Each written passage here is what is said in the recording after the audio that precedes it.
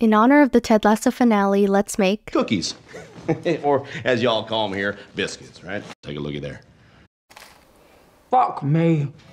The last episode of Ted Lasso just came out this Wednesday, and I've been a mess since watching it. The show just restores my faith in humanity and honestly makes me want to be a better person.